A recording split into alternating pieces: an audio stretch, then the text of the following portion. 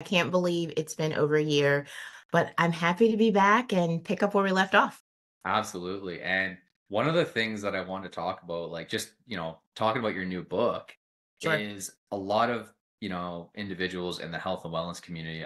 Even lump myself in there, Mhm. is a big challenge that people have is they feel like if they look a certain way and they get to that level of the way they want to look, they're like, chiseled, rock solid abs, Mhm. huge chest if you're a guy, or if Mhm. you're a girl, like, big booty, toned legs.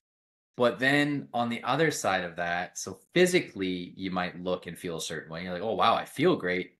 But mentally, internally, you're like, "Oh my God, like I look great, I feel great, but mentally I feel out of Mhm. sync." So can you speak a little bit to that of like, Sure. how the health and wellness space, it's yeah, they encourage like positive habits, healthy eating, Mhm. regular movement, but Mhm. sometimes what gets neglected is the mental component.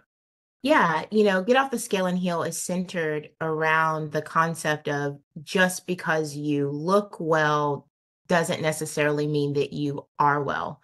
If we think about it, a lot of us also want to look a specific way. Yes, because it might be something that we aspire to, but it's also a way that we want to be perceived and we want people to think that because we look a certain way, that we have it all together.